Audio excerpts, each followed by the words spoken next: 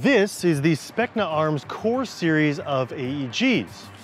The question is the Specna Arms Core the best AEG you can get for under 200 bucks?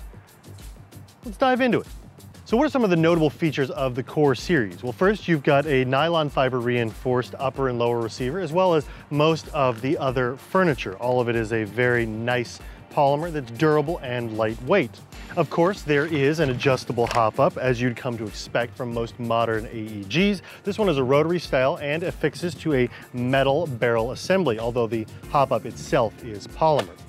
Other great features of the Core series are the factory-included ESA quick spring change system, allowing you to change in between FPS depending on where you're playing. And thankfully, guys at Specna have included a second spring out of the box. It comes installed with an outdoor spring, great for outdoor fields, as well as an indoor spring or closer engagement spring, depending on what field requirements you have.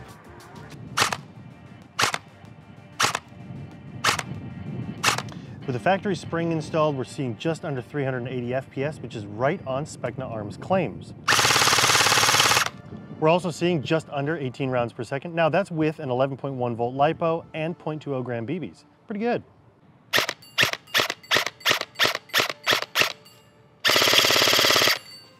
As you can see on semi and full auto, 50 feet, 6-inch plate, no problem at all for the Core. It's got good accuracy out of the box. A nice adjustable hop-up means even if you're going to heavier weight BBs or shooting at farther distances, you're going to maintain a lot of that accuracy.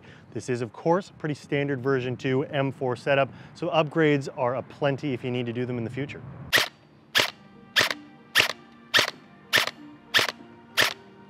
It's pretty easy to walk my shots in even at 100 feet.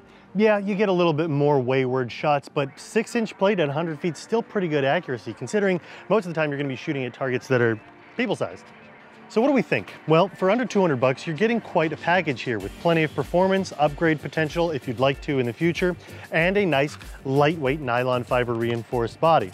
And with that said, there's a couple things that I might change personally. I think I'd like to have a metal buffer tube for a little bit more durability. I like that the carry handle's removable so that I can add an optic if I want. And while clamshell handguards aren't exactly my style, there are other models in the lineup, both Rock River Arms and standard Specna licensed, that give you a lot more customizability in terms of the front end. Because ultimately it's an M4 and you can do a lot with them for not a whole lot of money. The performance out of the box is nice, the accuracy is pretty good, the rate of fire is not bad either. And all of those things combined make for a very attractive package at under 200 bucks, regardless of what model you're looking at. So now that we know a little bit more about the Specna Arms Core series, the question remains, is it the best AEG you can get for under 200 bucks?